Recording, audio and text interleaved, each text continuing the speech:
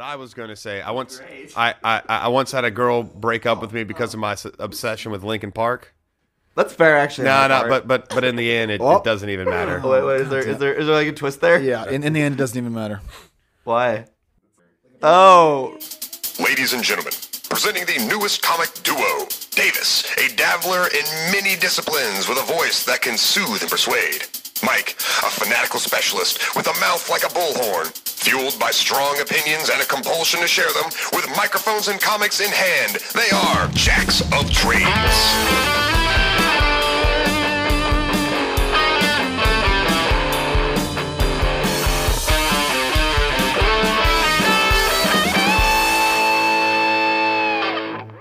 Hey everybody, I'm Mike. And I'm Davis. And this is Jacks of Trades. On Jacks of Trades, we read, rate, and review trade paperbacks and graphic novels from major and indie comic publishers. We're not experts, we just love hanging out and talking about comics. How are you, Davis? Pretty good. Pretty good? Yeah. Good? Why so apprehensive? Nope, just practicing my dramatic pauses. As always, we're here with Greg from In-Depth Media, and we have a special guest today, our friend Richard. Say hi, Richard. Hey guys, how's it going? Yo. Thank you for coming on. Richard works at our favorite local comic shop. So yeah, let's go favorite. Yeah. Oh, come on. What? Man. Hey! Don't play with I that. have a sticker on the back. That's all this thing is used for. It's just comic book notes. That's all They're the shop that gets most of my money. So I will say that. I mean, where else are you gonna go? Oak Street. Yeah. I like it. I only like it because it feels like the dirty, dingy comic book shops that I used to go to where it's like, oh man, dude, that's a 1973 Darth Vader limited edition action figure, the one where it has the green lightsaber built in his hand instead of the red one. That worth so much money. Good thing it's still in the package and worth on the wall. That's just covered in dust right now, and everything's faded kind of, and the plastic has turned yellow because it's that old. I mean, that's fair, actually. I used to shop at More Fun when I lived closer to More Fun. Exactly. So it was really just like a logistics issue. It's like, I don't want to go to Fred Street. So, See, I love the Calhoun location just because I'm the kind of person who will like read a review. And they're like, yeah, this arc's been great. This issue's a 9 out of 10. And I'm like, shit, now I got to get the singles. And I can go, and chances are you have the singles for the last 3 arcs on the wall. Like I know for a lot of comic shops that logistically is very hard to do, is just have that kind of backstock.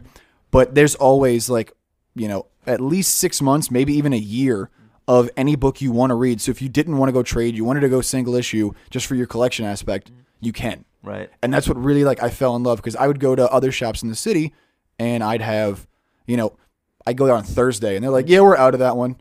So it came out yesterday. They were like, yeah, we only get it on subscription basis.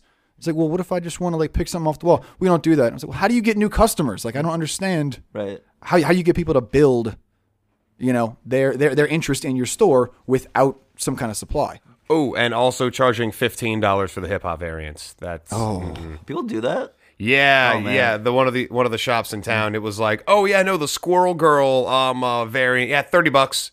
It's like, oh man, the hip hop variant. So Marvel, for the past couple of redoing of issues number 1, they've been getting people to redo the covers of a special variant cover to be the cover of certain classic hip hop, rap, and R&B albums.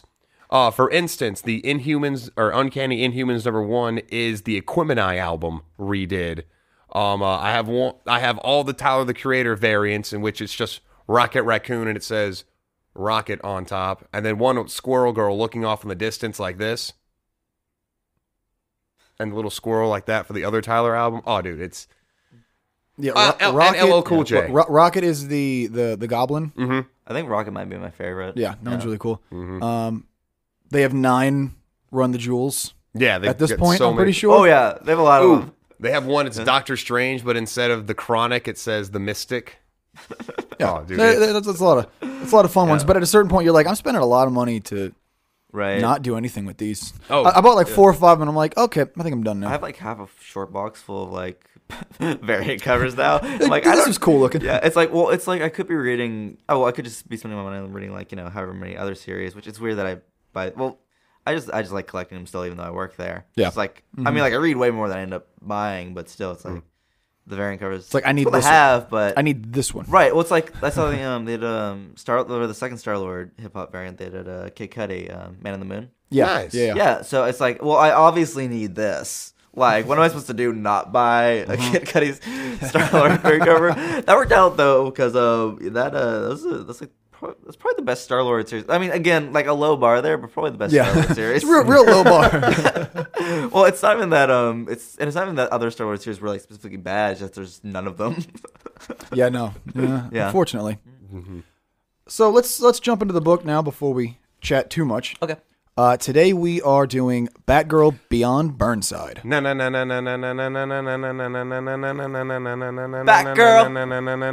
He's gonna keep doing this if you let him. I say Batgirl. Throw something at you. I really just want to see how long I could do it. It was nothing for, it was not really even for me. That was admirable. That was I was long. impressed. Thank you. Yeah. Thank you. So yeah, back to the book. Batgirl. Yes, Beyond Burnside. This is DC. It's part of their Rebirth relaunch that happened 2016, right? Yeah, mid 2016. Yeah. Basically, they had done this experiment for a couple years with New 52 of trying to make comics more accessible to new readers, and a lot of people didn't like it. The old readers ran away, and the new readers didn't care. So with this one, they decided to kind of come back to their roots. But you had an interesting point, Richard, about the rebirth of this, which Barbara's not really coming back to her roots. It's kind of almost continuing the New 52 continuity with the same, I guess, spirit as pre-New 52. Well, the interesting thing about the Batgirl rebirth is, like you said, it's continuing on from her like the back half of her New 52 status quo. But the interesting thing was that she kind of had like a soft relaunch like halfway through the New 52, which is because the title of this first arc is Beyond Burnside, and the first arc of that soft relaunch was Batgirl Burnside. So it's kind of like establishing like what she was going to do. But it's interesting because it was kind of recontextualizing her whole thing as like this grad student in like the hip part of Gotham. Yeah, it's like the Brooklyn of Gotham. Yeah, it's like the Brooklyn of Gotham. It's like, there's a lot of like the hipstery kind of. There's a lot of bodegas. Yeah. Everyone has a tech startup. Yeah, sounds about right. The supervillains are all either like based on riffraff or anime villains. Oh wow! You'd actually probably really love it. Like that. Yeah, that sounds crazy. I might have to check that out. But it's interesting actually because kind of the last year or so of the New 52 was another kind of soft rebranding called the DCU, as in like you, like YOU. Yeah. And part of the impetus for doing that was the success of Batgirl Burnside as a relaunch. So it kind of gave rise to something called Batgirling, which is where you like take a classic character and kind of like just do something weird with them. So like Superman lost all his powers, became more like a street baller, like social justice kind of type. Green Arrow became a werewolf. What? They tried to turn Aquaman into Jason Momoa.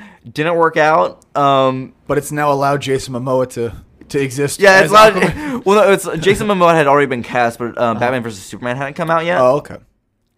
Still didn't work. Well, they gave him this weird armor, and the writer quit because he just was getting complaints from Aquaman fans. Yeah. Which I wouldn't imagine is like a huge contingent, but I guess it's enough to make you quit a comic. Yeah. But so this whole Batgirling thing showed up, and they kind of like did that across the whole line. And it's weird because a lot of my favorite New 52 series were from that last year, because that's when like doing something interesting. Yeah, they're doing something interesting, trying stuff. It's what they should have done at the beginning of the New 52. Yeah. But again, like for a lot of people, it went too much. Yeah. And then, like, considering the time frame between DCU and when Rebirth comes out and, like, how far ahead in time they plan these comics, honestly, it was just kind of, like, to let writers do whatever they want before Rebirth happened. And they were like, okay, we're just going to double down on the classics, though. At that point, they were like, we already got this plan. Let's just fill in some time, have some fun, guys, do whatever. Let's just give Superman a kid and let's just figure it out from there. But, yeah, so Batgirl's kind of the more... she's got kind of like not really like even like a central like storytelling or like a narrative aspect in that relaunch, but like thematically she like set the tone for like that whole last year. Oh, okay. So yeah, it's DC. This trade came out in 2017. It's an ongoing, currently out right now. These issues, July 2016 to December 2016. We have our creators, writers Hope Larson, known for Mercury, Chiggers, and a lot of awards, including an Eisner. Oh, yeah. Yeah. Actually, pretty much everybody on the creative staff has either had a nomination or an actual Eisner win. Artist Raphael, I'm going Albuquerque. That's how it's spelled. I looked at the video on least- YouTube to figure out the right pronunciation, and it is Albuquerque. Okay, yeah, because it's spelled just like the city. Yeah. He's known for Blue Beetle, 24/7, also multiple awards.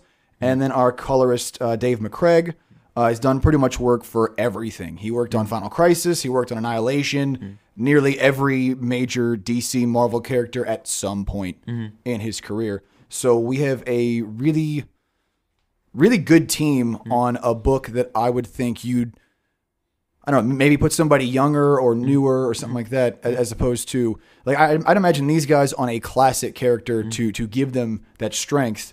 But no, they've been allowed to work on Batgirl, which is really interesting. And it definitely does show. Issue 1, jump right in.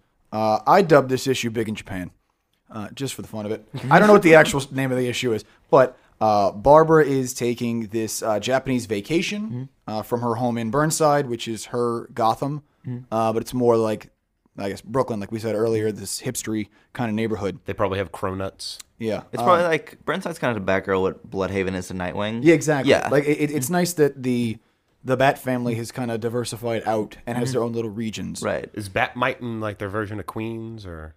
No. Okay. He's in like some kind of nightmare cartoon version of Gotham. She is currently running Gordon Clean Energy, which I don't have any frame of reference on. It's kind of like she like kind of had like a tech startup thing. Okay. I think if I remember, she's still like at the end of grad school or just out of grad school in this volume, but she was doing her graduate studies in like the previous Batgirl run. Okay. Yeah, and she makes references to a lot of apps. She's very smart. She's always been a genius in the DC universe. So I guess this is their kind of, use of that mental ability. Also, besides having this clean energy company, she can also walk again, which for anybody that listened to our Killing Joke episode, some stuff has happened. I mean, it might not aging 30 years, begin the ability to walk. That's always a nice thing. Yeah, but didn't she in New 52? She went to physical therapy, Right. and kind of regained her ability to walk, and was pulled out of that Oracle position back into the Batgirl character. It was kind of a weird case, because even with the New 52 and the reset continuity, there's like a 5-year gap where like basically anything that they needed to bring into continuity kind of on the fly, they had like that 5-year gap. Be like, okay, yeah, so this thing happened. All But basically in like the previous continuity, she had lost her ability to walk, and she's like permanently paraplegic, and she just stayed paraplegic, even though she had access to like Amazonian healing technology or whatever. Yeah, but she was like, you know what? That's She's like, that's not fair to other people. Like, if not everyone can get that, I should not get that. So yeah, and she was like in like the Seems real like a world, cop-out. yeah, Okay. and like in the real world, she was like a big like symbol of like for like paraplegic like comic book fans or like superhero fans. But it was like a early early case for diversification of the character. It's not just a strong, able-bodied white person. Yeah, but and then in the New 52, it was weird because like for a while they were kind of like DC editorial and like a lot of interviewers kind of like wishy-washy on whether or not the Killing Joke had happened. Yeah, because it's not technically in continuity, but they started using pieces of it in continuity. And like especially like depending on how you interpret the ending, it can't possibly be in continuity. Yeah, but so basically they just had it where she was shot and she did lose her legs, but like you said, physical therapy, she's walking again.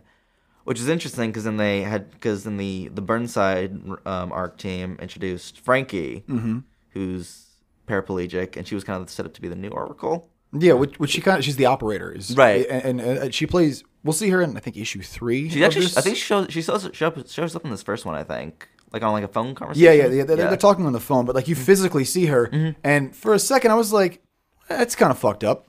It's like, okay, so we want Barbara. We want her back as Batgirl. But we really need someone in a wheelchair.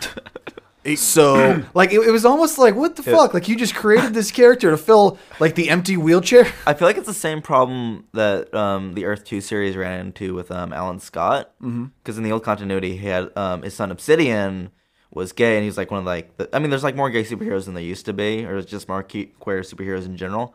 But because they de-aged Alan Scott, so he didn't have kids anymore, they like there was like no way to get it back in. Yeah, they had to get rid so of the the solution character. now was like, okay, we'll just make Alan Scott gay.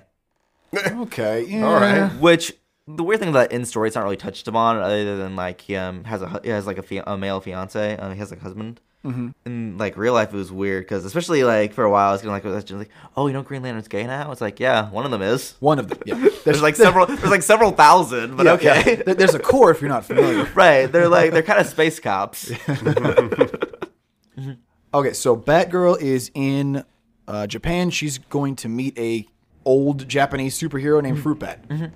Like from the 30s. Right. Masked hero. Kind of very similar to what she's doing. So Right. it's an inspiration kind of thing.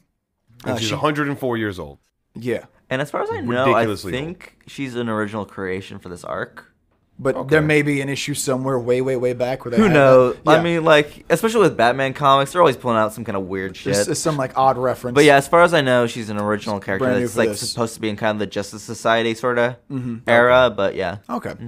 So she gets to her hostel and she finds out her roommate is Kai, who's an old friend / love interest, I guess. They don't really delve into the past too much, but it seems like there's some kind of, romantic tension between them. I think how it works out is that he's a love interest in this arc when they meet up, but I don't think he was a love interest when they were kids. Okay, so 'Cause just, I think familiar. Yeah, It's just 'cause- like an old friend. Right, because she knew him when they were both living in Chicago.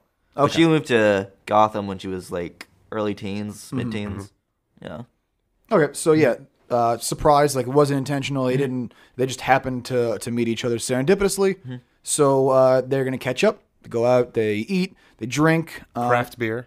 Yeah. They mentioned They eat this traditional Japanese food that Kai can't stand, and then they go to a Japanese Irish pub. Yes. Where And she gets some. a passion fruit ale, Yeah. and he gets a darker beer. So basically, me and Davis at the bar. Right. Right. Me with the passion fruit and Davis with the real beer, like an actual, Solid. cultured human.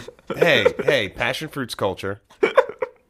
And All beer technically cultured? hey-o! So Someone finds this funny. That's great. the part I liked about this was there's a lot of like fun little playful interactions. Right. Like it's a moment. The opening of the book is not costumed for the most part. It's, hey, here's the human side. Here's some fun little interaction. Like you could see yourself on vacation with your friend having like this little catch up moment. Yeah. Which was really cool because it immediately grounds it in a reality, which is kind of nice. So they go out eating, drinking, having some fun. Kai gets a little food poisoning, but no big deal. He's back on his feet shortly. That happens when you eat raw seafood at times. Yeah. He's back on his feet. So they go out to this local festival to meet Fruit Bat. Out of nowhere, this schoolgirl in face paint just jumps out and starts attacking pretty much what looks to be Kai exclusively. Right. As far as I'm aware, this is a brand new creation. I don't know if Yeah. there are any, like, or maybe if there's like some secret gang from 30 years ago that is inspiring this. I don't know. There's always the possibility it's a secret gang from like 30, 40 years ago, but in this case, I think all the villains in this arc are original. Yeah. Though I do appreciate that Schoolgirl is a schoolgirl whose supervillain name is Schoolgirl. Yeah, like there's not. Like there's a simplicity there that I appreciate. Yeah, it's really nice. Yeah. So yeah, Batgirl engages. We see the costume, which is great. That classic purple and yellow. Yeah, I was about to say, I'm really glad they stuck with the, classic. It's like, why is she supposed to blend in the night? Why is she still wearing bright yellow and purple? Batman's the night. This is more of dusk time. Well, I don't know if I mentioned this before on the podcast. If I have, forgive me, but I was telling Davis, at least personally, there's a part in the current Nightwing where Nightwing is talking about how he had to learn to look out for himself. He's like, yeah, I'm a young, immature, weak boy in the gaudiest colors out with the biggest target in all of Gotham City who's wearing entirely black. I'm really easy to see and a great leverage point. I had to learn to look out for myself as well as have Batman look out for me. So it's kind of odd. We're like, yeah, Batman's the knight. He dresses all black. And all of his compatriots are the most gaudy like characters with their color schemes. Well, it's because they're the boy wonder. Yeah, poor Robin.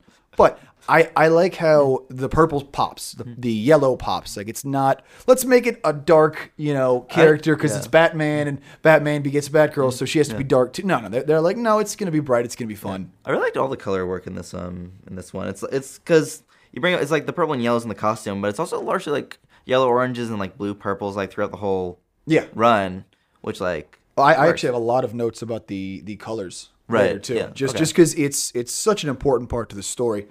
But I do like the costume is very real. Like it's like a motorcycle jacket, some combat boots, and the mask is almost like a helmet with these really large eye holes. So it's not the white eye slit. You actually get to see her eye, right? Which is really cool. It engages the schoolgirl. Assailant flees. Then we get this first view of Barbra's mind, where she kind of pulls out for a second and kind of maps out her plan of attack. Sees real quick. Before she gets to execute it, Fruit Bat's out of her wheelchair, full costume, just kicking the crap out of schoolgirl. While she's escaping, grabs her by the ankle and throws her to the ground while she's just driving away. So schoolgirl throws a knife at her, and she blocks it with her hand. Like just a hand block. I was like, what the? Okay. And of course, that's Barbara's reaction. Like, what the hell? This 104-year-old woman just blocks a throwing knife with her hand. As you do. Yeah.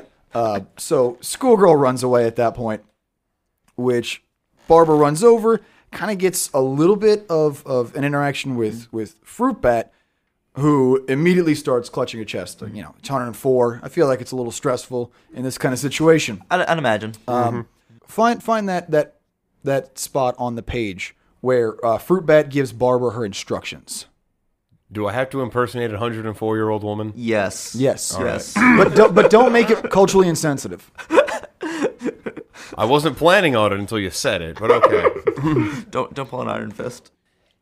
You can't see the future when the past is standing in your way. You must go. Find teacher. Yeah, Batgirl has no idea what the hell that means. Right. But I don't know what the hell that means. Everybody's kind of now looking at the old woman clutching her chest and the vigilante standing over her. Never a good look, so she books it. But as she's booking it, kind of thinking about what she said, she sees a billboard for this Singaporean MMA promotion. It's booking itself as the future of MMA. So she goes, okay, future, let's go do this. Bit of free association there. Yeah, exactly. Yeah. I mean, it's comic books, so in my head, I'm like, yeah, that makes perfect sense. But if I was in the real world and that's what I saw next, I'd be like, okay, would never even click. Right. No, not at all. Sir, you look up for signs everywhere. But it's a comic book, and the artist didn't draw it for nothing, so... We only got 20 pages. You gotta there's a conservation of detail involved. Yeah, every page is pretty much essential. Yeah. So she resigns herself that she's going to go check out the Singaporean MMA promotion. Okay, we jump to issue 2. She's in Singapore. Yeah. We assume she flew there in an airplane. Yeah, well, she flies there on airplanes and all of them. Like, there's no bat plane, there's no, bat submarine, and this. She's flying, coach Bat and or gyrocopter. first class occasionally because she's owns a tech company, so I imagine she can afford a decent plane ticket. She's like traveling as Barbara Gordon. Well, she probably has a lot of frequent flyer miles saved up. She does say that. She says that she gets a nice hotel room at one point, and she says, I got a lot of miles in my pocket, so I figured I'd use them. Works for me. So, she gets there, and she immediately hits the streets, which I like that little opening, because she notices there's a drone floating outside the window, and she's like, okay, that must be, teacher, we got to go find it. Boom. Goes, gets the drone, bam, kicks open the door, and it's just some pervert who was taking pictures of her in her underwear. And he's in his underwear as well, because you got to get in that element. Yeah. Well, I mean, it's, considering the age range of the comic, they can't exactly have dick in hand. Yeah. On the page. So as entertaining as that would be. Yeah. It's not the old Alias comic. Like you can't really do that much. But yeah, so just a funny little one-off moment, but I really enjoyed it. So now she's kind of searching her photographic memory to figure out details, and she remembers that the schoolgirl had a tattoo on the inside of her bicep. Like a frat boy in 1999. Yep. That's a great line. Davis is reading directly from the page. Exactly. It's just... I actually really love that line. So I've been notified by Greg, our producer, that my microphone is picking up a brass band on the radio. So yeah, if you hear a little trumpet and trombone, that's because the universe loves me Specifically. more than Yeah. Davis and Richard here, and they're giving me a backing soundtrack for celebration. Or that's what I tell myself when I go to bed at night. We apologize for the entertainment. So back to the show. Highly entertaining. So yeah, anyway, she sees this kanji tattoo basically and goes, oh, okay, it means student. She figures that out. Doesn't And really with help her now, except for the reference to teacher. She goes, okay, well then maybe there's something there, but I don't have enough to go on. Because if you have no students, can you call yourself a teacher? I don't know. No. Like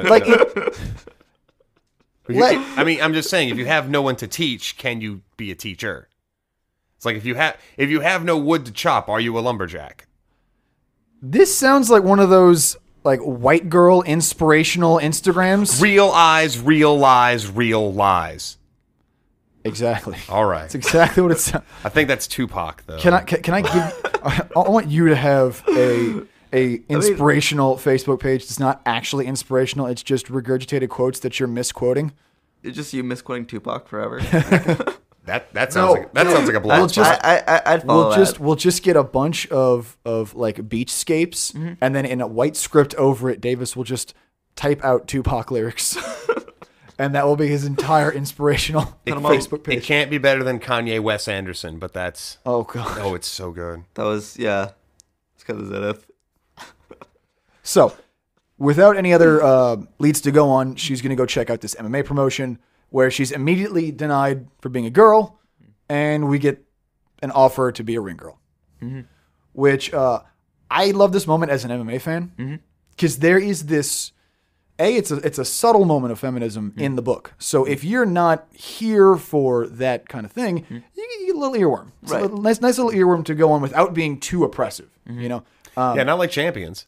Man. That was our last drinking issues arc. Right. And it's just beating you over the I heard head about with what they're doing. I wanted to like Champions. Yeah, we did too. I didn't. We were really excited for it. Well, it's like, and then it became a chore, and we just got violently drunk every time we had to read an issue. I like Mark Waid and I like Humberto Ramos. I don't like them trying to do that kind of book. Yeah.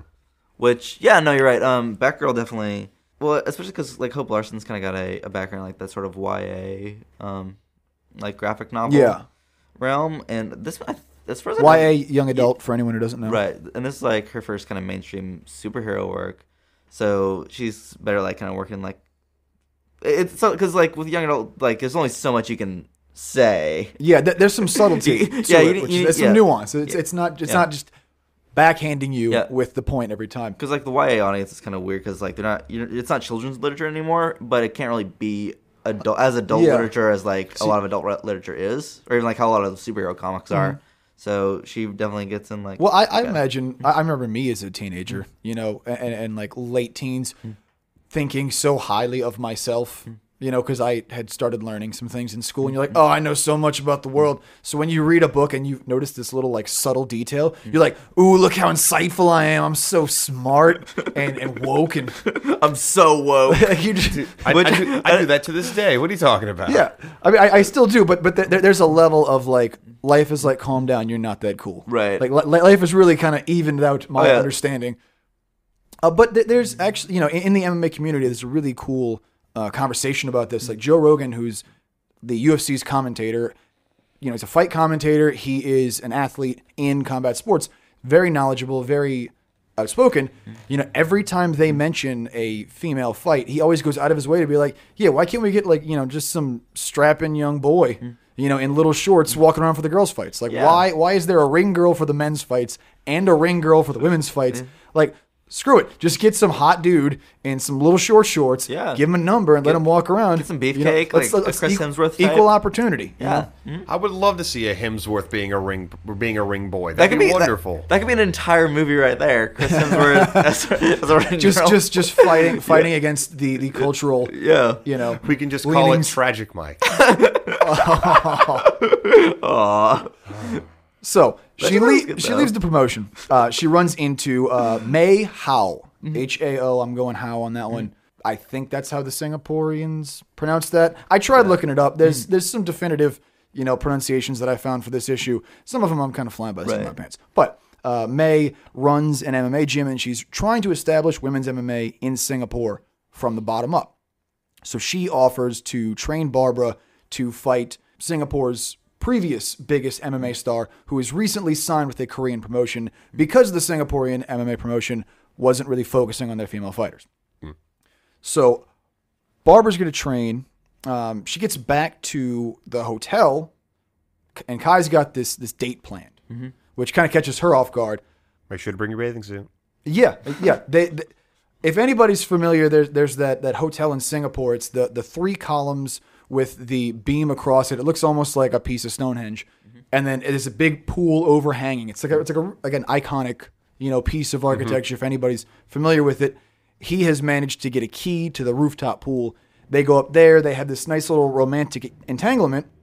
But Barbara's really worried about Kai because she's like, well, I like saving people. So am I just trying to save him, and that's why he's attracted to me in this moment? What is the underlying thing here? Because I guess she's trying to struggle with the concept of not having previously had these feelings for him. So he's willing to hang out and kind of put on hold, but she's entertaining it. She's kind of not 100% about it. So we get this little back and forth of her training and then him trying to win her over, her training, him trying to win her over, her training, him trying to win her over. And then at the end of the week, Kai's got to go. She stays for the fight. So I just want to point out one thing real quick. So right when they meet Fruit Bat, he says, hi, I don't speak Japanese. And then he's talking to his grandfather clearly in Japanese a couple of pages later in the next issue. I think he makes a point about that, though. I mean, I don't know if he brings...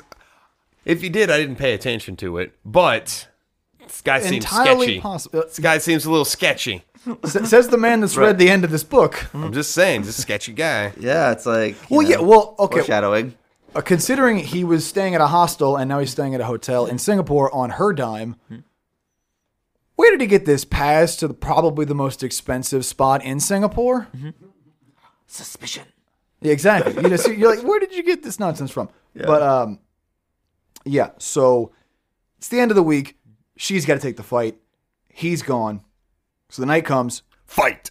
Yes, her opposing fighter is the Moth. I don't think did they mention her real name, Davis? Can you find it on the page? I don't. They might, but I just wrote her down as the Moth because I didn't want to keep butchering these pronunciations. Nope, I don't see anything aside from the Moth. Anyway, she looks real tough. She looks real tough. I do want to make a note. The most unbelievable part about this issue is that you could fight the biggest female fighter in Singapore after a week of training. Right. That nobody's giving. Well, I mean, an MMA fight with the biggest fighter in her gender in that region after a week. That part kind of bothered me a little. I'm just saying, though. It drives the story, but it's like, maybe if it was like a in the gym sparring match, a la the first half of Warrior, it would make more sense, but whatever. Hey, I mean, they're trying to build it up. Maybe there's not a lot of competitors. Just taking all comers, What kind of, what do you think about that? We were talking about this a little before the whole Iron Fist thing. Mm-hmm. It's kind of an interesting spin on that because, she shows up and she's, this white American and, just traveling all over Asia. And, she's Batgirl. She's trained with, Bruce Yeah. Wayne. Like she's a good fighter. Yeah. But these are like people like fight for a but living. but Yeah. she's not familiar with this rule Right. set per se. Yeah. You know. So it's kind of nice though, because she shows up and she's not like immediately better than everyone else. Yeah. Like even after a week of training, Yeah. it's not like she's gonna Right. beat the best MMA fighter It's in not. Singapore. It's not like Stephanie Kane Right. shows up with her assassin training. assassin. There's like a needle in one Right. of the knuckles of her gloves that has a nerve toxin or something. Yeah. No. So yeah, the fight ensues and Barbara's outclassed. It's very clear that as Batgirl with tools, with tactics, with strategy, in this rule set, she's outclassed. KO. Why does she get KO'd, Davis? She gets KO'd because she got punched in the face. But the reason why she got punched in the face, she was too distracted because she had the 1999 frat boy tattoo of the same thing on her arm. Also a student. So, boom, KO. I love the KO page. It's just as great. It like looks her like a scene from flailing Street sword. Fighter. Like it's like the Street Fighter scene where like. It's as if the they fly KO backwards in was slow motion. It's as if the KO was painted with the blood that is coming out of her nose. Very, very, very, very. It's a lot. It's a lot of blood on the KO. That's all I'm Well, saying. well, I mean, just Wow, like that's transfusion levels. What? Someone get an O negative up in here. What a good thing is next issue she wakes up just fine. Yeah, no, she's like, she's totally. Yeah. We'll go with a flash knockout. It wasn't a full checkout for a while. Oh, actually, one more thing about this. She uses a fake name. yeah. Yes, she does. Yeah. She does because she doesn't want to. I guess even she doesn't want to use Batgirl, obviously, but she doesn't even want to use Barbara Gordon. Good old Amy Beddoes. I don't know if that's a fact checker. Greg, Yes. Amy Beddoes, is that a reference? Okay, so while Greg looks that up, Barbara wakes up, tries to figure out what Issue 3. Barbara wakes up. Yes. Barbara wakes up, tries to figure out what's wrong. That's when she finds out that her opponent's deaf. So she thinks the lack of distraction might have helped. Because as everybody knows, if you lose one of your senses, all your other senses get heightened. Like Daredevil. Right. Yes. And also chemicals. So when she's in Yeah. prison, Barbara uses the alias Amy Beddoes from her days with the Suicide Squad. Okay, so it's an alias she's previously used. Right. In prison. Okay, well, cool. That's a nice little callback. Yeah, that kind of fits the whole rebirth thing with like bringing back in old I like continuity. it. I like it. Yeah. So yeah, anyway, she's thinking about her opponent being deaf. She's thinking about Fruit Bat just sitting quietly, waiting to jump into action. So there's a certain credence to this focus that these fighters have that she doesn't. So she goes to try and remember what happened, and basically the knockout took out her short-term memory, but her eidetic memory, her photographic memory, is still in place.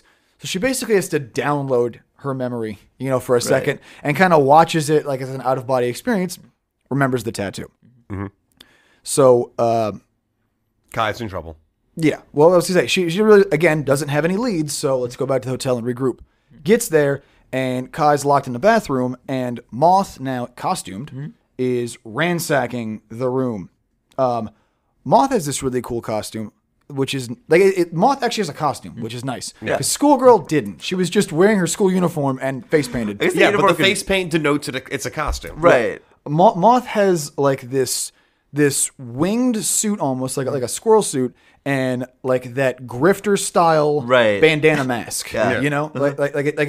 It covers the mouth, but it hangs down over the neck like loose fabric. But the eyes you can at least These are see. the eyes. Yeah, the eyes are out. So they start fighting, and Moth, being a fighter, has her combinations ingrained. So she goes through that same combination that knocked out Barbara in the fight. Barbara now knows it.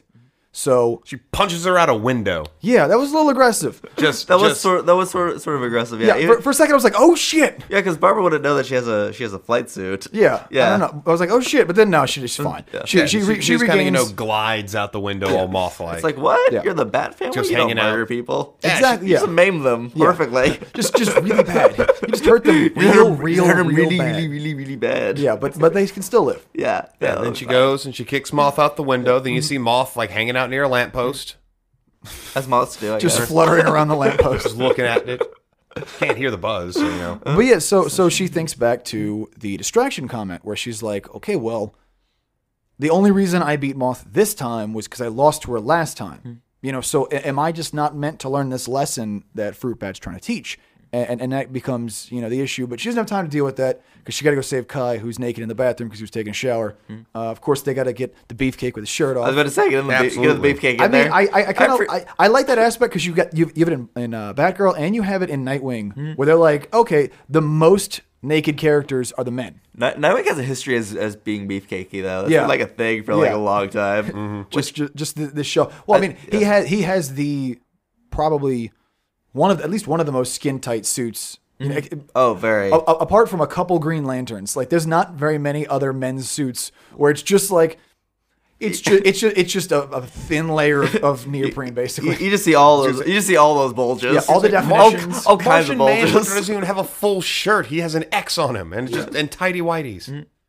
I kind of like the X, which is actually just a manifestation of his transformation powers. Right. Like he's actually not clothed. He's actually naked all the time. Yeah. Lucky bastard. Yeah, he just partially transforms into looking like he has clothes on. What a way to live. So she gets Kai to the bathroom and they get into a fight because now she knows they're after Kai. It's not even a mistake, not even, an innocent bystander like with the schoolgirl. And she has this interaction with Kai where he's like, look, I have nothing that could be stolen. And she's like, oh, okay. You don't say you didn't have anything. You just said you have nothing that could be stolen. So it's, I don't know, inside of you, it's knowledge, it's something. She doesn't trust him, which basically causes them to part on very negative terms. Right. As you should. Get rid of that dead weight. Yeah. Dump him. That's a deal breaker, ladies. That's a deal breaker. Deal breaker. So she heads to the airport. She found a spy cam in the hotel room that was transmitting to Seoul. Right. She's like, okay, well, maybe this lead, the drone was, but maybe this one will be. Hops on the airplane, and she runs into one of my favorite characters in the whole book. Dude, I'm just throwing this out about that spy cam. Don't you love that we live in the 21st century and everything is connected via USB? So it's like, oh, look, spy cam. That's a micro. Clip, done. Just click it into your MacBook. It's also kind of funny because a lot of the tech stuff in this arc that would, it's just kind of things we have in our world today. Like this would have been vaguely sci-fi, even 10, 20 years ago. Well, that's what's really cool about reading these books now is because Batman and the Bat family have always been doing tech stuff like this. But the concept of somebody taking a spy cam and being able to get the encrypted information off of it 10 years ago was so insane. You're like, he must have this crazy billion-dollar technology that only he has. And then you see Barbara plug the spy cam into a USB and yeah, probably. Yeah. If you don't have the resources to buy an outrageously specialized piece of equipment, you're going to have a drone that I can easily infiltrate. You're going to as long as I'm basically familiar with whatever hardware you're using, or I can Google a YouTube video on how to be basically familiar with the hardware you're using. It's actually believable now, whereas before it was like, this is amazing, this crazy futury. It's like Star Trek, guys. Right. Like what would have been science fiction, science fantasy is now I guess techno thriller would be the term. Yeah, techno thriller, yeah. Hey y'all, this is Spy Guy 69 and we're going to tell you how to upload all the information off of your Dragonfly drone onto your iPhone. Let's start. But first, that's how I imagine the YouTube video would go. YouTube video? Yeah, that's how I thought it would go. That's how Greg, they always new podcast talk idea. That's spot on. Okay, Davis, talk about this character because he's definitely one of my favorites. He's very Aryan with buck teeth. One of my favorites. It's so he just starts talking about. I actually really like this guy too. It's a fun, easy to use product called Probiotel. It is a water soluble probiotic, and it's now a new mixed berry flavor. What else do you need to know about this guy aside from he's just you know what? Listen, you know what? This is a great product. I love this product. It's you know what. This product, you know what? I could have a wife and child, but you know what? You can't take my bacteria. Not at all. Those kids don't need them as long as I got me and my bacteria. Hey, listen, man. This dude's life is so dark, but he's trying so hard to be positive. This guy's the worst life, but he also has the funniest lines in the entire story. But it's also believable because how many times do you scroll through Facebook and see your detox, skinny tea, stomach wrap, post from some friend that got into this pyramid scheme? Yeah. So what I want to do is I want to get just a big container of biotics, and then I want to add some probiotics to one and some antibiotics to the other one and just see what happens. Also, if you mix antibiotics and probiotics, do you just get water and they cancel themselves out? No. You don't get water, but I mean that's kind of how medicine works. I was gonna say, all right. So the probiotic and antibiotic, if you add together, does it foam up like a volcano that you do? Like, No. Probiotics are not. Antibiotics and probiotics are not in the same family. okay, what Actually, about two what about conbiotics? I didn't know that. So we use probiotics. If you do have a strong enough antibiotic, though, it can take out everything. Oh, sure. Yeah. But just like the idea that like there's You're quid pro quo the- is the- not exactly. a couple, as much as Davis loves it, a couple bottles Not the of correct kombucha family. are not combating like a chemo level, Listen, man. antibiotic. Yeah. Booch juice like and a staph CHB infection can solve antibiotic. everything. I don't know what you're talking about. That's your miracle cure. Miracle Cure. Miracle cure. Booch juice and CHB cures everything. The Davis miracle cure. There you go. But thankfully, probiotic guy gives her a spark of inspiration. What if Kai has information that is encoded on a bioengineered bacteria? And that's what's going on. It's in his body. That's how he's transmitting it. That's how he's transporting it, I mean. And that's why everybody's out to get him, but he doesn't have anything anybody could quote-unquote steal. So this is like all of Wikipedia in one bottle of kombucha. Yes. Okay. I guess. I don't know. Now, Or it's not for me. It's for the listeners. To be fair, that's actually I think that's pretty much what It's it is. kind of. I mean, broad strokes, but yeah, it's like information on bacteria. Yeah. And he's Anyway, smuggling it in his yeah, body because he's an idiot. This is when she calls Frankie the operator, which is basically her oracle, which again, kind of fucked up. They just put a brand new character in a wheelchair to replace her old position. I'm sorry. Well, it's not that they crippled her and then put her in there. Yeah, I mean, they created her as a handicap, differently abled. If that's the, I don't know the terms. I'm sorry. I say handy-capable. Well, there you go. I think Direct your hate mail to Davis. Yep. I don't think handicapable is PC anymore. Yeah, I don't know if it. I guess it was at some point, but then actual like disabled people were like, no. Yeah, Your that's anger weird. fuels me. So yeah. Anyway, calls her to get a little bit of information on the job that Kai's got, because it was through a friend that Kai had that she knew of. Turns out he was doing some shady stuff. Got fired from his last company for some questionable things.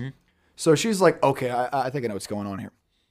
She goes to the Moth's MMA gym over there, and that's, kind of goes to check in and finds a study guide for a college entrance exam. Right. Kind of weird, but I got to go find the signal. Gets to a building under construction and gets stopped by, One of the village people. pretty much, it's a construction worker. Again, not really a costume. No. Here's the thing that- His name is Construction Man.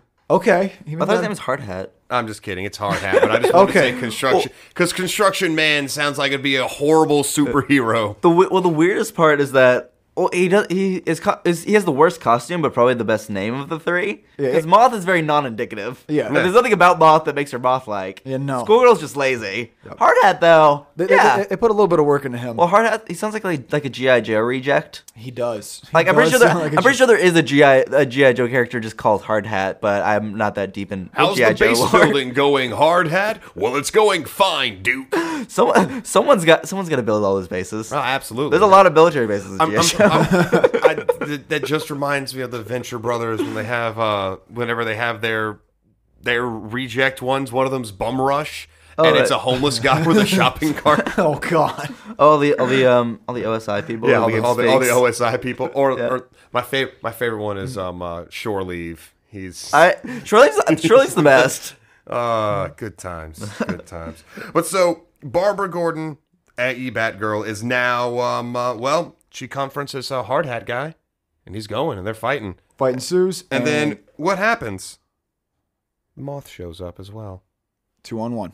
I'm just saying that we have multiple students here, and one outsider trying Well, to get them out at of this point, I detention. guess we can assume Hard Hat's a student. He's got no tattoo that we've seen, but yeah. He's a Well, student. it's not really good to have tattoos if you're working if you're having exposed flesh in some of the areas that they've seen and working in a construction. So not a good idea. different.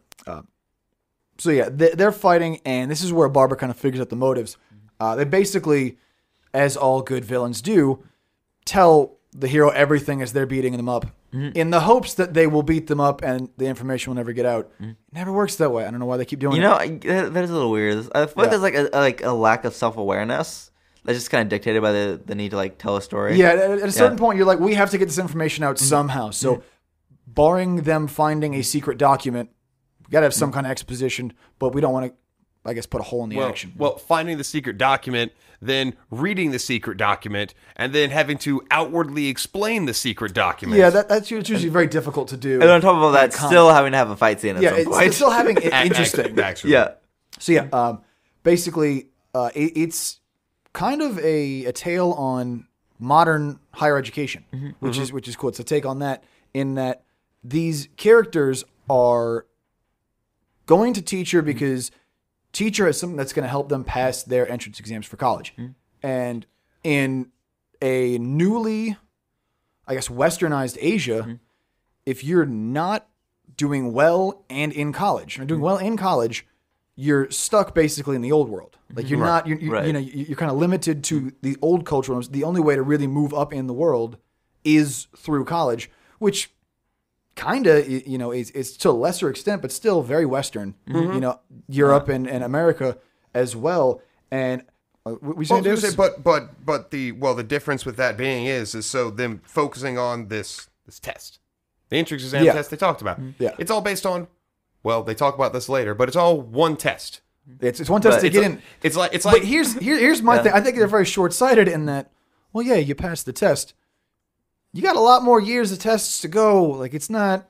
If this is the hard one for you, I got some bad news. Like, it doesn't get better. This is not going to get easier. Like, it gets a lot worse as time goes on. Like, this could be one of those. Oh no! Once you pass the test, everything after this is easy squeezy lemon peasy. It's got wean them out. No. But I did kind of like that commentary because, to an exaggerated extent, kind of what's going on in the world today. Right. Because I have a disgusting amount of student loan debt. Oh, same. Just to go to school. Yeah. Like I'm not dressing up in costume and fighting Batgirl, but I've done, taking out that much debt at the age of 18 is really questionable under any other circumstances. Like, except for, nobody would ever go, okay, an 18-year-old with very little work experience and no life experience, $50,000 car loan? Absolutely. No, that never happens. But it's totally okay in school. Yeah. That's why I'm glad I went to a cheap college. Sorry, inexpensive college. I could have, I should have, I didn't. Don't regret it, but it was better than, for me, it was better than staying in Texas. So makes some things kind of challenging. Yeah. That's all I'm saying. My college choice is definitely motivated by, I really don't want to stay in Alabama. I'm not even from Alabama. Why am I in Alabama? Why am I here? Yeah, but no. How quickly can I get out? I agree on the education thing. That was definitely one of the more interesting themes, I thought. Especially because, I don't know if I've read that theme before. Like you read a lot of repeating themes and just new takes on them. I haven't read that particular kind of take on anything. Like the desperation through, I don't have a future, but because of education. Well, it's kind of like that. It's the. I don't have a future. Better get involved with crime. Or it's getting involved with crime to then immediately get out of it to actually have a real future. There's actually a legitimate exit strategy here, as far as they think that It's kind of interesting too, because if you go down like the villains of this arc, their like situations get like more dire as they go. Like Schoolgirl is still a schoolgirl. Yeah, like she still some chances. Then Moth, she could be a successful fighter. But she could be exactly. Yeah, Hardhat's a construction worker, so that's rough. But at least he's got like a legitimate job. Yeah, but he's employed. So he's a teacher, but we'll talk about teacher in a minute. Yeah, but upward mobility of Hardhat.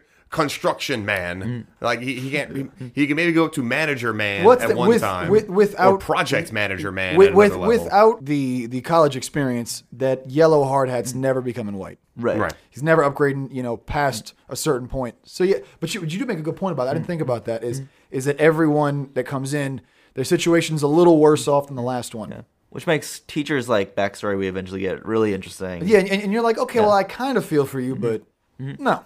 Don't be a bad guy. I would feel for you, but not for dealing with it in this way. Yeah, exactly. Yeah. So she manages to escape the fight and tracks down this teacher.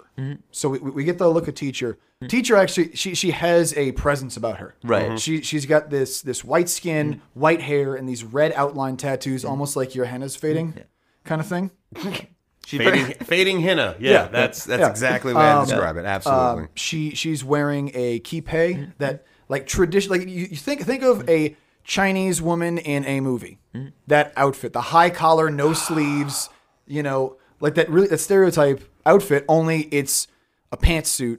Oh, Hollywood. More racism. mobility, I guess. Yeah. And, But also albino. And she has herself Also albino. and she has herself the Sanjay Goon, that 3-section nunchuck staff that turns into a staff and into the nunchucks. Very difficult weapon. There's but it's a lot really of things cool about weapon. teacher that's like super badass. Yeah, you're like, if you were on the good Yeah. side, I'd be really down. Right, like she could be like a solid Yeah. superhero, but no. She finds Kai, knocks him out, sucks out his blood with a very large syringe. Blood? Yeah. I see. I just kind of thought it would be one of those like she just shoves it in his tummy and sucks out the stuff because I was assuming it'd be like just kind of chilling bacteria not chilling witches. in the stomach. We already had needles in the stomach. Oh, It's last month. I'm sorry, but every single comic we've done has had some form of going theme going from the other one. I'm just not at all. No. It actually might have, if we're not careful. It might have been entirely unintentional, but there's a lot of invasive blood work. Too many syringes. Yeah. Yeah. But we finally see Oracle too. Barbara's talking to Operator, and Operator's got some information about what Kai's carrying. It's a drug, an experimental intelligence drug, and this thing is not approved for human consumption. While it does appear to offer substantial boost in brain power, side effects include hair loss, aggressive and antisocial behavior, and cancer. Cancer. That's the There's a drawing of a mouse with a really aggressive tumor. Like most of its body is just a tumor. the tumor is like this, like half the rat. Yeah, it's Yeah. real weird. tumor rat. So yeah, Not tumor rat. That's the next big rebirth. So here we go. Young animal. Gerard Way's tumor rat. so that's I would why actually Doom read Patrol's that. Yeah, delayed. I'd buy that. I'd Yeah. buy that. Mhm. So here we go. Now we know why these students are so desperate to get to teachers. She's trying to get this drug. Yeah, it's Uber Adderall. Uberall? Uberall. Adderall, Uberall. That's- We'll no, write that later. I was All gonna right. say, I was going to say Adderall, Uberalis. I was like that. No, I was going to say Uberall is going to be the third part in Kieran Gillen's Uber trilogy. Right. You have Uber Invasion, then Uberall. Yeah, where everyone's just jacked up on amphetamines, killing each other. Be perfect. I'd so, read that. So the Blitzkrieg. Yeah.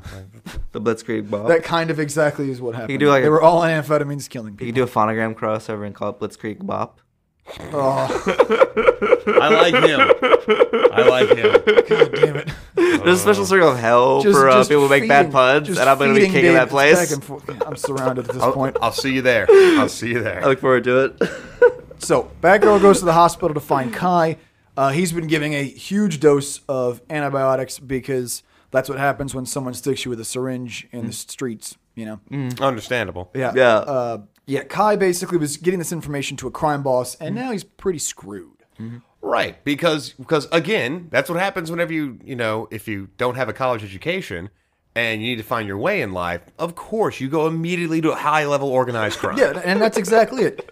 You have the students and the teacher that are doing some screwed up things because of their lack of education, but you have Kai as well, who is actually closer to home for Barbara, and is kind of her analog for the motivation. Which I think is nice because it gives those villains a little bit more sympathy. You're able to go, oh, okay, well, no, but I can see why you'd do this. Right. So yeah, she's gonna go do what she can, track down teacher, try and get this taken care of. She ends up finding teacher and smashes the vial as she's holding it. So she's brewing up this batch and spills all over her.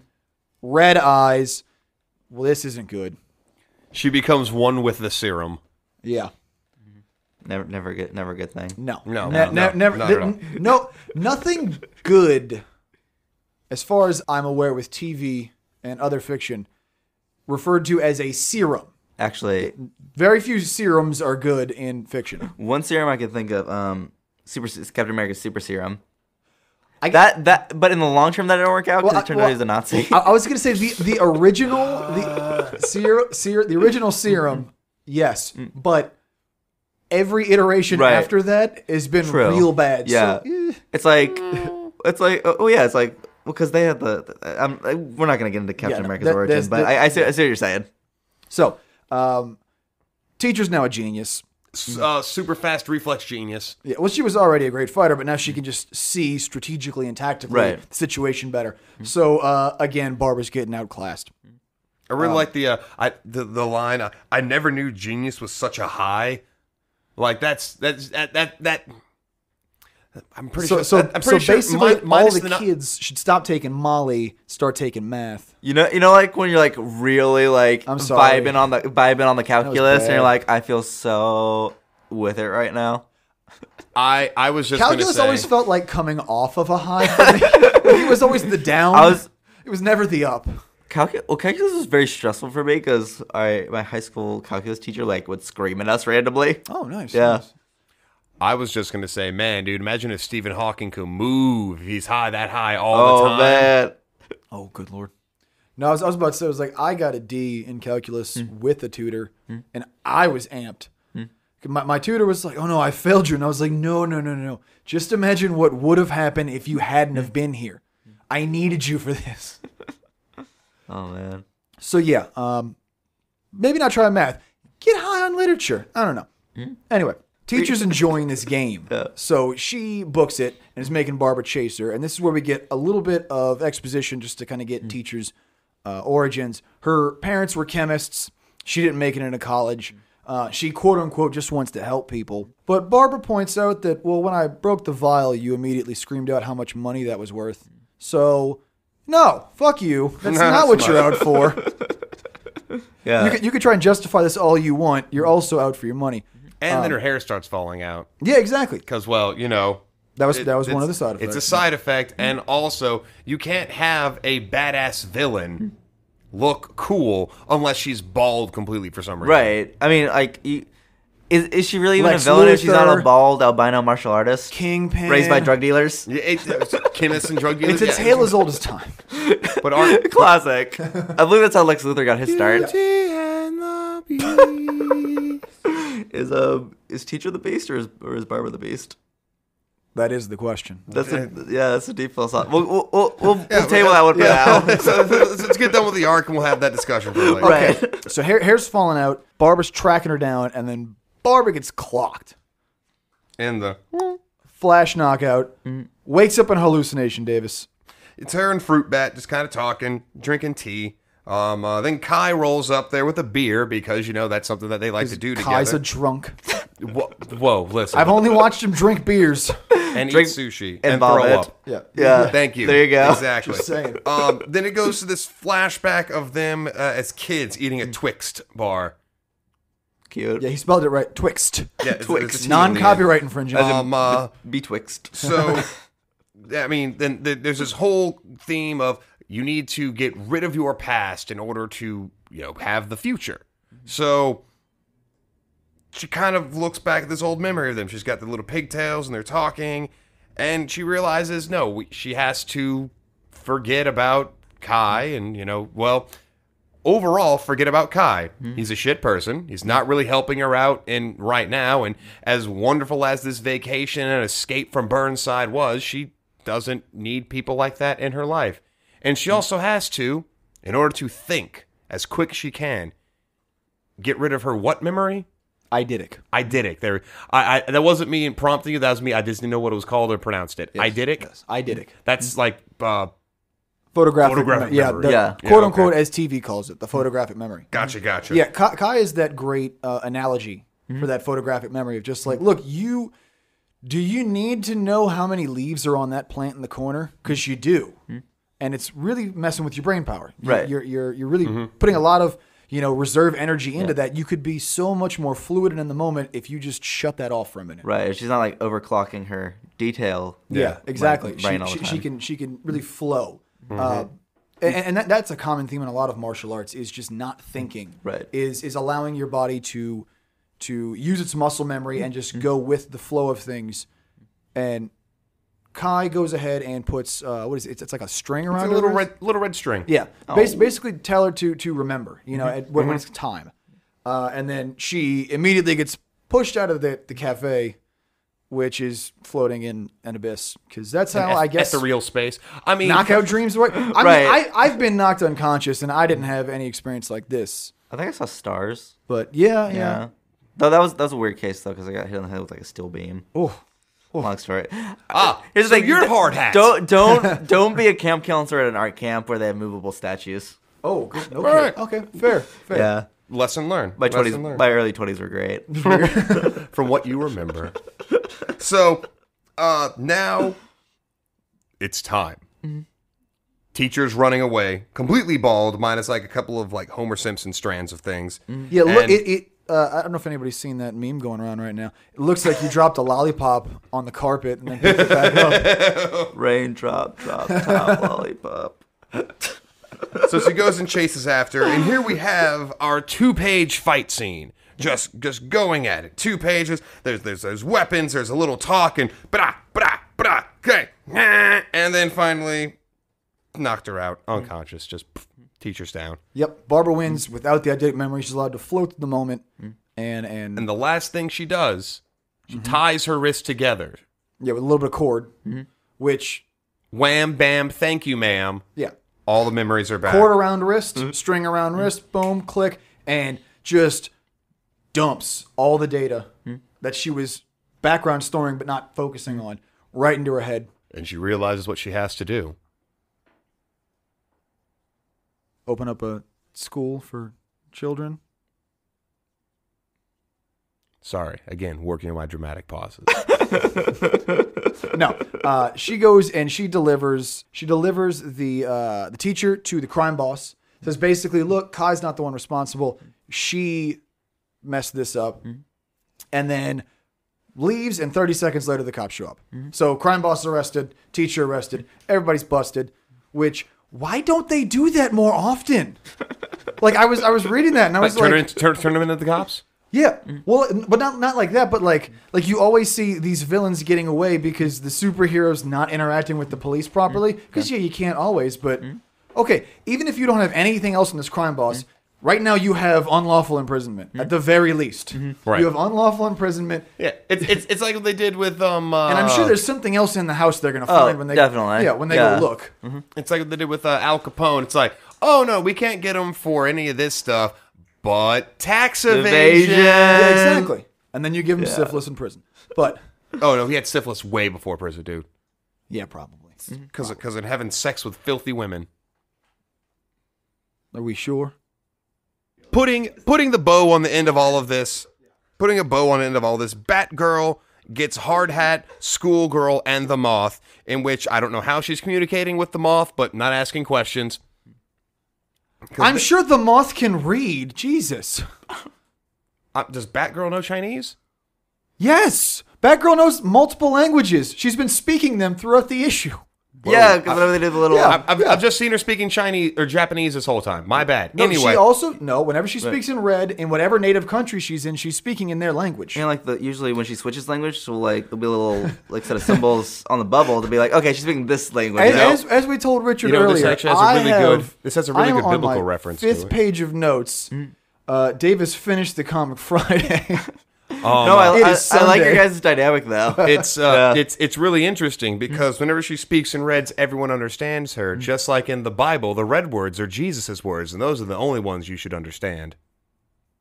Are there red words in the Bible? Yeah, some Bibles. One of the King James versions. Some Bibles, all the words that Jesus says are in red, and those are the only ones you got to read. Gross. Yeah. It's not blood though, not blood. But so. Oh, okay. Okay. That's It's so not like all artisanal 3 of them, Jesus blood words. Yeah, or wine.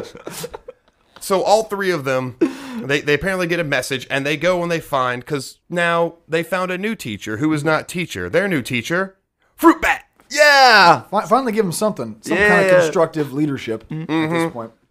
A 104-year-old lady teach them how to be, What's better at school or superheroes. I don't know. It's kind of a good moment too, because their whole worry was that since they couldn't get this college education, they would be able to do what they were expected to do with their lives. I was like, well, you're like super insanely good martial artists. Yeah, why aren't you using that? And you already have like thematic secret identities. You might as well just become superheroes. Yeah, It's like that's what everyone else in the DC universe does. Just own it. Yeah. See, I would really like for them to get like, oh, you're from Singapore. Oh, you're from Seoul. You're from blah, blah, blah. All right, cool. Now y'all can just be the 4 tigers, which they describe those four rising economics areas over in Southeast Asia.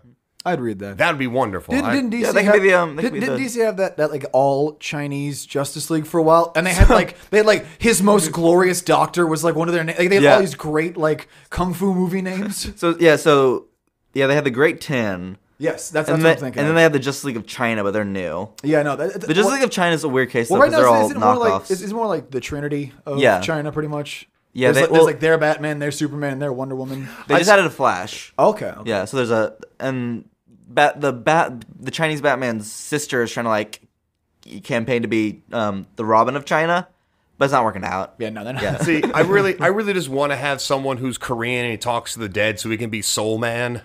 Well, my favorite borderline offensive Asian superhero team, which is a really bad way to introduce that, is I forget what Super Young Team from Final Crisis. What? Most Excellent Super Bat. Like these teen Japanese superheroes are just like I haven't read Final Crisis, but I know a little bit about it. I have the most vague understanding. Right. So their leader is Most Excellent. For example, there is a Most Excellent Super Bat, and his power is literally that he's super fucking rich. Like that's all. So he's Batman. Yeah. Well, it's weird because it's like there's that, but then like he also has like this weird like holographic power armor he can like bring up. All right. Of course. And then like there's a little like miniseries after Final Crisis where he's straight up like, oh yeah, I just bought Japan. I'm like, wow. Okay. Okay. Whoever like made the editorial mistake with the Indonesian politics and X-Men probably made the same mistake with Most Excellent Young Bat buying Japan. So yeah, teacher has new student. Well, not teacher. the Fruit students Bat's got now have a new students. teacher. Yeah, Barbara stops by the hospital, puts a little bow on the Kai situation. She finally gets a breather. Nope. Gets a call. Got to go back to Burnside. Boom. Back in action. That's where she's happiest anyway. Issue 6 is a nice little one-off of Barbara on the plane, and Poison Ivy has snuck on this prehistoric plant, which basically starts destroying the plane. And Poison Ivy and Barbara kind of have to come to an understanding to basically save the plane. It's a really fun little play back and forth. I don't want to dive into it too much. Yeah. Leave a little bit of something for the reader to. I really like it as like a little one-off. It's kind of like a throwback almost. Like those old like Bruce Wayne's on the plane. He has to save it as Batman though. Rebirth has had a lot of these fun little ones. These fun little like I haven't read any of the Superman issues. I've read a couple that I didn't enjoy any of them, except for the one where him and Swamp Thing are dealing with Superman's powers. Like I really liked that issue. It was fun to see those two characters interact. I love those kind of little crossovers. Right.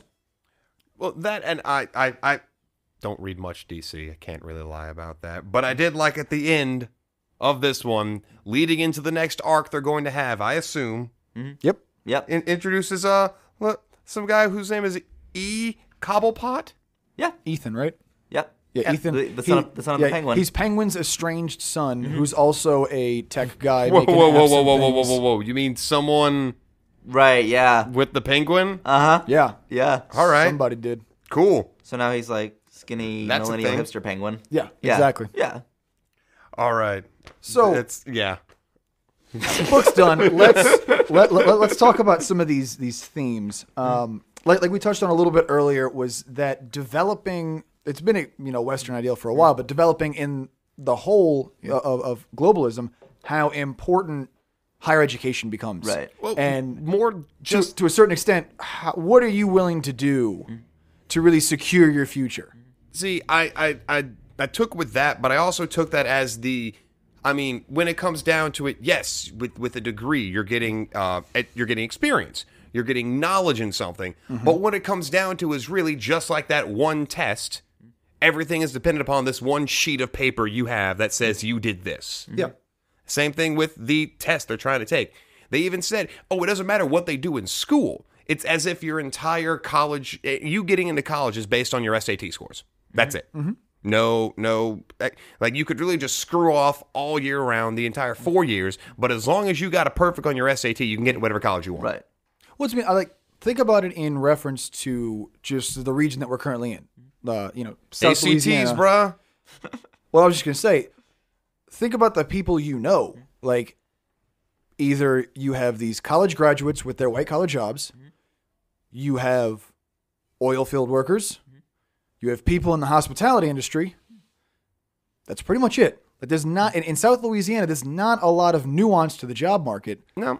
Either you are in a job that requires a college degree just to even get an interview, or you're doing one of very few, not necessarily labor intensive, but physically intensive jobs. Being a waiter, trade based yeah, jobs. yeah, and it's just there's not a lot of room, and I'd imagine that's even worse in Asia, where they're still dealing with the older traditional society, and now moving into the modern day with the globalism and how rapidly they're building and what's happening over there in that aspect. That and they're still dealing with extreme poverty at a large scale in a lot of these countries in which I'm just going to say we're very fortunate that we do not have that large scale of poverty in which, oh, yeah, hold on, I'm going to go walk to my building where, oh, yeah, we're a brand new tech firm, we're starting up, we make an app that does this, but hey, I have to go walk through 5 miles of the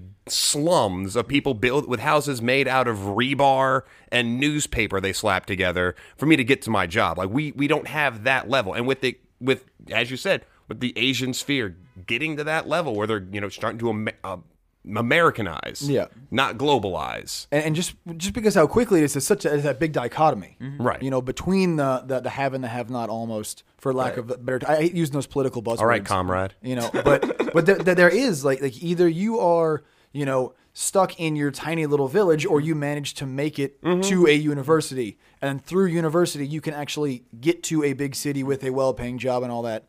Yeah. Like I said, I was willing to take up $50,000 to go to college.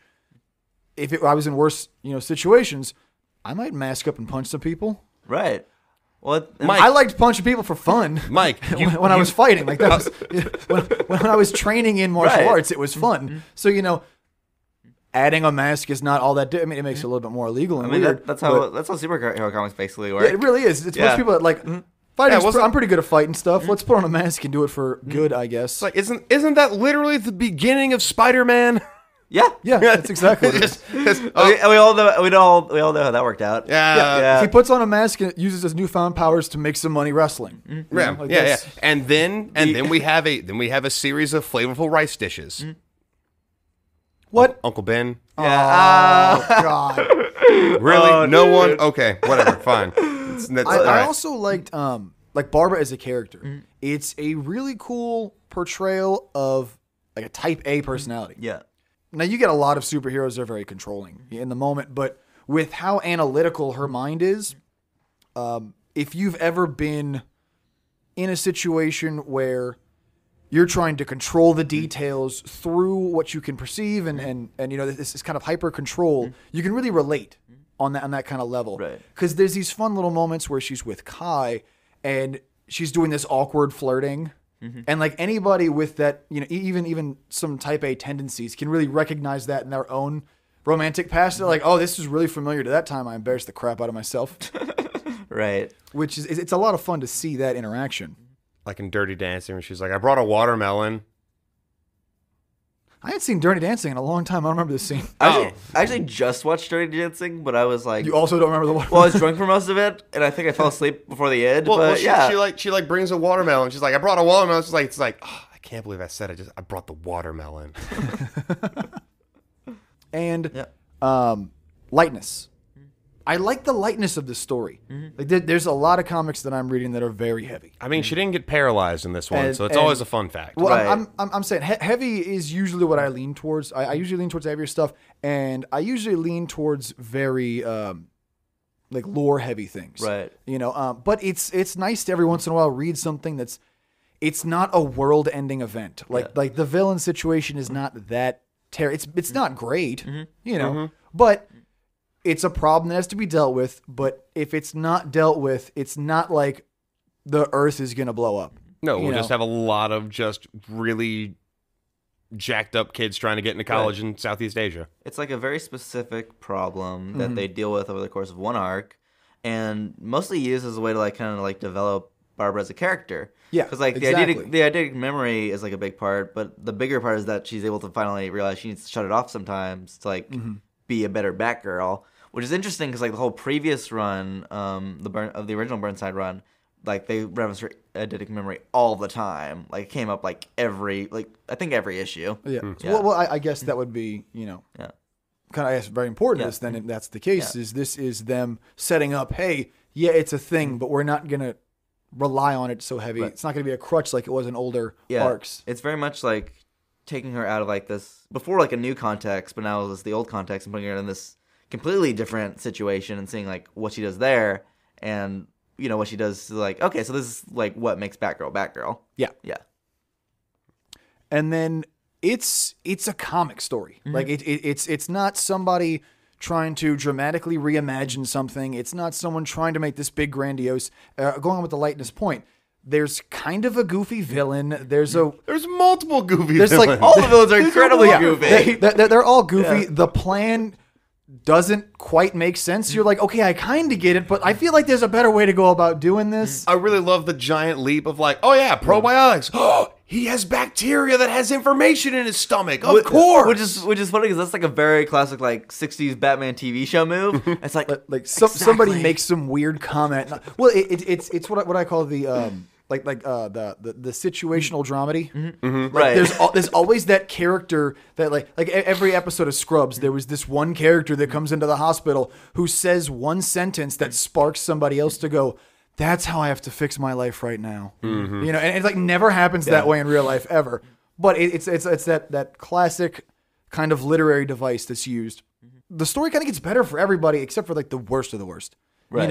At the end, she not only defeats the problem but gets these lost souls a new teacher. Right. So it's she gets to be a hero. Not just beating people up. She actually gets to help and improve lives. And again, it's not as heavy as most of the other books we've covered so far.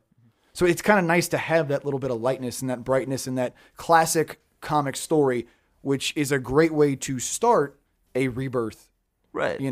Comic book with going back to its roots. It's a very classic feel with some modern takes to it, which is real nice. The only person that gets screwed over is this one person that's trying to upload their term paper whenever she's using up all the bandwidth at the coffee shop. Oh, right. There was two. There was two. Well, one of them she just said, "Oh no, my network went out." But okay. she could have been kazaaing a song or whatever. Yes, that's exactly what they're doing in 2017. But in China, were they in China or Singapore? They were in China. Okay. Yeah, it was China at the time. Okay. So, but he was like, "Oh no, they jump around a lot." No, they were in Japan at that point. Okay, because teachers in Japan. Mm-hmm. But why is she dressed in the kippei then? Which is a traditional Chinese outfit. Wait, no, she starts in Japan, right? Okay, yeah, she starts in Japan and goes to China. Okay, yeah. Okay, then never mind. She's like in a different country, like we're every better. issue. We're better. Yeah. It gets real confusing. Let's talk about the art for a second. Because again, like with Witches, the art really tells a lot of this story. Yeah. I'm learning that I really love I don't know how else to call it. Maybe you have an actual real industry term, sketchy line work.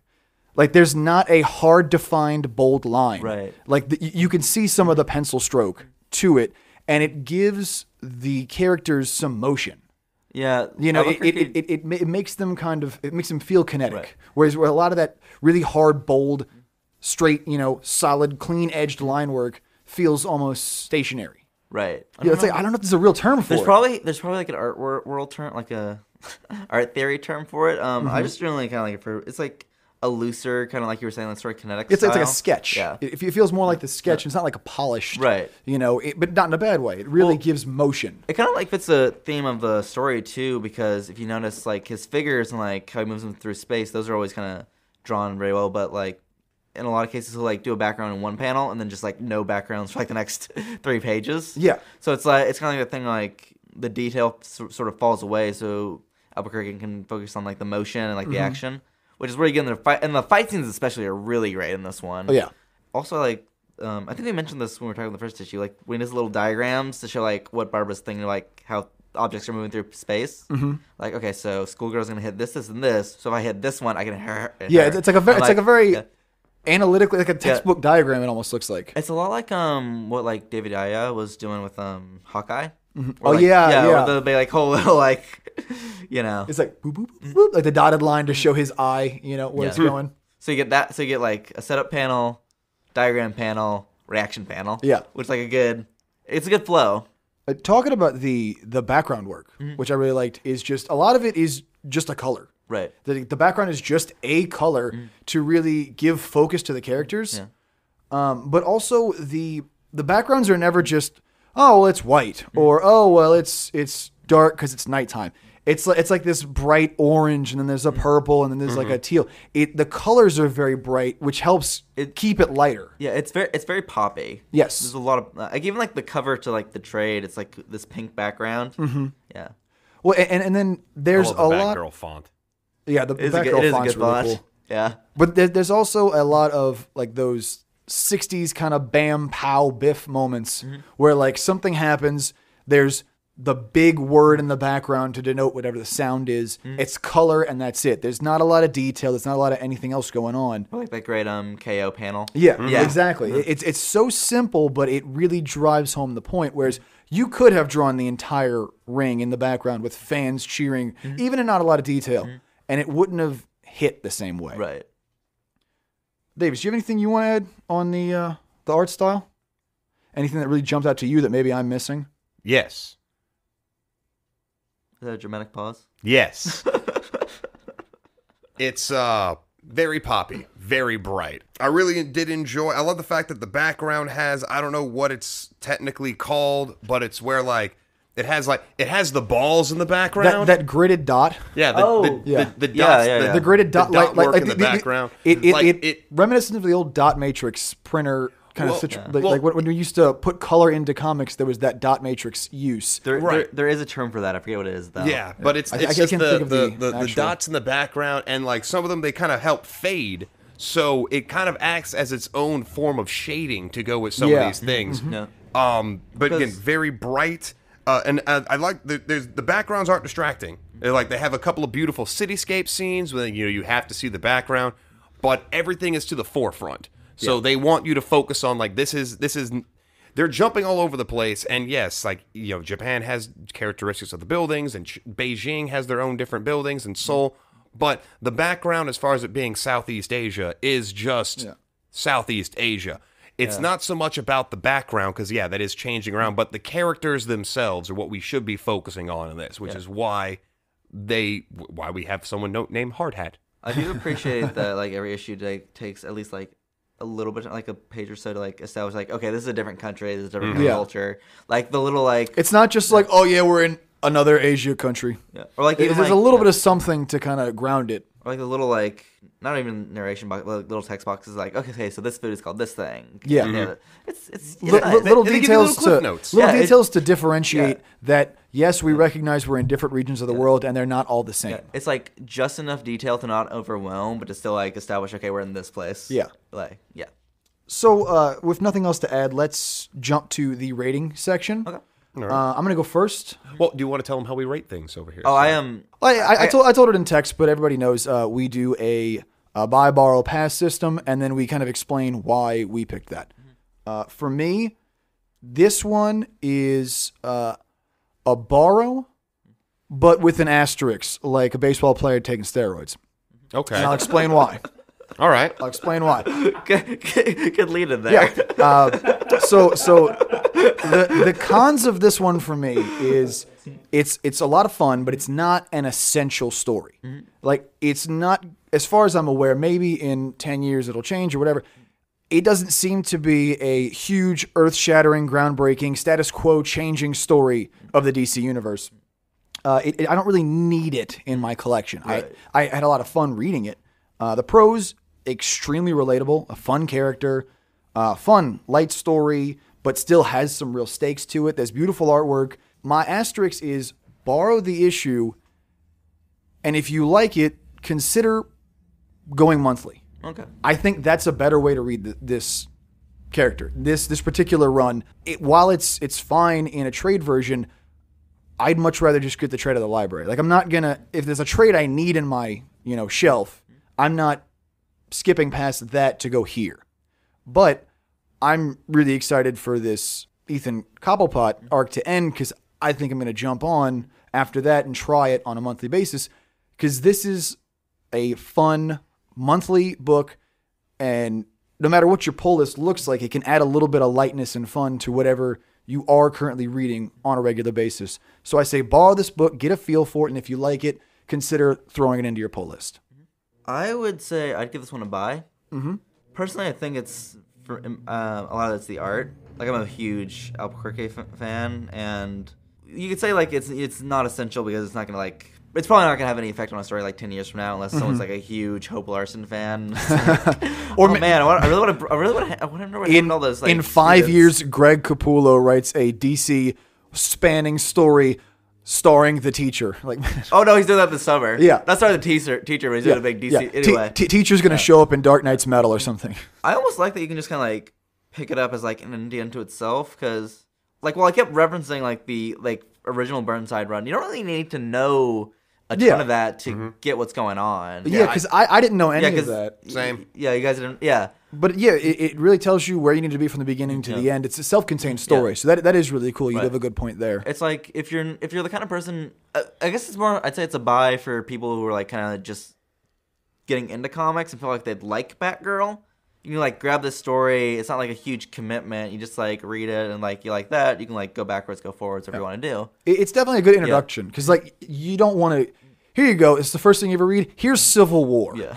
You know, while it's a great story. It's real hard, to jump or like here's Crisis on Infinite Earths. I have a lot of problems with Civil War, but I don't think we have time to get into it. We'll do it one day. One day. But if you guys ever do a Civil War episode, we'll bring you back. Invite me back. I have words to have with that comic. That was the Civil War one. That was the first one. We were like, oh yeah, we both own a copy of it. We could totally do it. And yeah, it's going to be. Well, I mean, as Davis and actually, Civil War was. I bought the Civil War trade, and that got me back into comic books back in 2007. So yeah, it was a rough start. It was a rough go from after that. I'm like, wait, Thor's a robot? What? I think I really got back into. Let's see. Hellboy and Batgirl. Oh, sorry. Yeah. No, I'm saying let's save this. We could do a little supplemental, maybe in between weeks, little short interview thing. So I would say, okay, so my rating on this one is going to be, again, with a caveat, I would say a buy for new readers who want to or big Batgirl fans. Mm-hmm. A borrow for people who are just into superhero comics, just want to read a good, a good fun story. It's a good adventure story. Yeah. Yeah. Okay. I'm just going to mimic what y'all said. Yeah, buy. I am, as soon as I started reading this, I really liked it. I mean, it's bright, it's poppy, it's covering all those lines where it's like, oh yeah, it's there are stakes, but they're not dire. Mm-hmm. It's fun. It looks great. It's entertaining, and yeah, most likely after the Cobblepot trade comes out, I'm gonna get that, and then probably pick up monthly after that, just reading this comic because I'm low on DC right now. Well, I was gonna say my caveat. I was just thinking about this because I read something with C2E2 over the weekend. Yeah, I might not pick this up, but Poison Ivy and Catwoman are supposed to join Birds of Prey soon, and I love those two characters, and they get very underserved. So I might pick up Birds of Prey, which is still a Batgirl story, just not this one. But actually, between me and Davis, then we might have both Batgirls in our pull list. So right, so cool. And which again, and this is something I would never have picked up unless honestly, me neither. Yeah. When you said that, when I was at the comic shop that day, and you were like, we could do this, or this, and I was like, okay, well, we're a little heavy on Marvel and Image right now. DC's the low one. We need another one for that. So why not? Because the whole point of the show is we're not just trying to review things we already know we like. Some of the stuff I have already read or Davis has already read, and we kind of turn each other onto it. But the whole point is to try new things, like with our drinking issues stuff. I was kind of glad you guys ended up going with this one because this was the Batgirl suggestion was actually kind of the one I thought was going to be the long shot. Yeah, because I feel like Karnak's really dark. Yeah, Karnak's true detective dark and loaded with weird philosophical arguments that only kind of make sense. But it's a Warren Ellis. Right. So, that's honestly why I picked it, because I was like, okay, I could. Davis has read a couple Karnak issues. He's really into Inhumans, so either he's either gonna already be preconceived to like it, or it's gonna be so bad that he's gonna be like, I hate this and I love Inhuman. I am into that kind of darker, heavier stuff.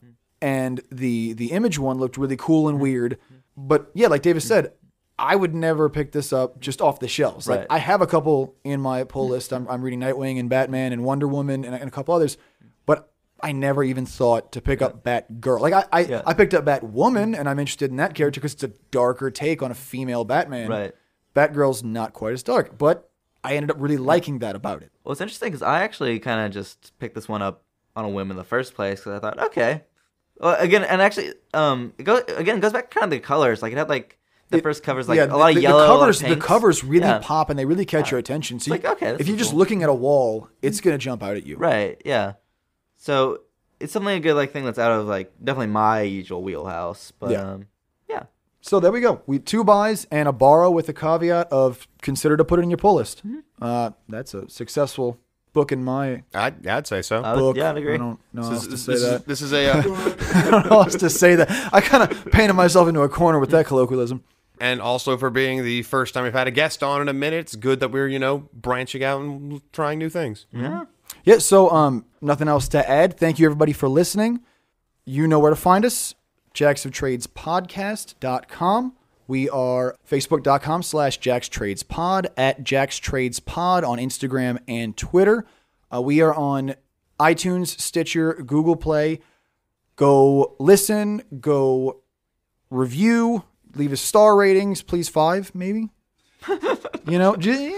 If you're feeling so inclined, share it, make your mom. No, don't make your mom listen to it. There's a lot of potty words. Make a nerd listen to it that may not be into comics because this, they might like it. Do whatever you can to share it. It means a lot to us. It really helps us out.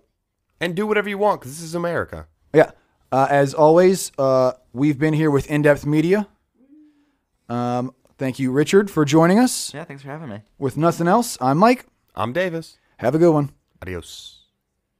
Once again, you've been listening to Jacks of Trades with your host, Mike and Davis, with special guest Richard from Crescent City Comics. Thank you as always for listening. This was recorded by Greg Tilton in the In-Depth Media Studios and edited by Daniel Desimoni.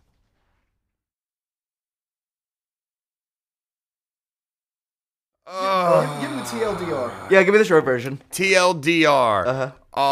Last time we recorded, my roommate called the cops because his baby, no, I'm not going to use that term, the mother of his child's sister, quote unquote, stole his dog. Now, he left it over at her place for a month. And then she got it chipped and tagged in her name and whatnot. Yeah. Because this is getting recorded and this could theoretically go out in public, no, I'm not going to continue to delve in the details of this story, but all I'm saying is this. This is the first time whenever he could tell his kid, no, the dog went out to a nice farm and is hanging out with other dogs, where it's actually true. It is. It's having a good time.